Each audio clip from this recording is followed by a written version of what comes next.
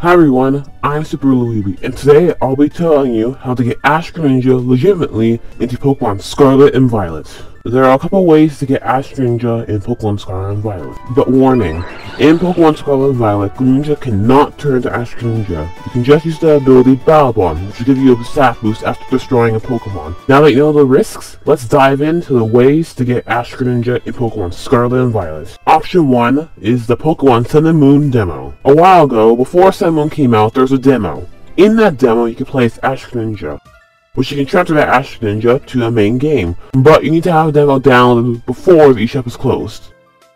After you complete the demo, if you go talk to Professor Kukui, he'll give you an option to send Ash Greninja to Pokemon Sun and Moon. He will send Greninja to Mystery Gift, and you can receive Ash Greninja in Pokemon Sun and Moon. From there, you would also have to have Pokemon Bank, or trade to a friend that has Pokemon Bank. Then you can transfer Ash Greninja from Sun and Moon to Bank, from Bank to Home, and from Home you can transfer to Pokemon Scarlet and Violet. Option 2 is subscribing. If you are liking the content so far, subscribe. It's one push from you and helps me so much, and you can always remove it. Option number 3 is trading.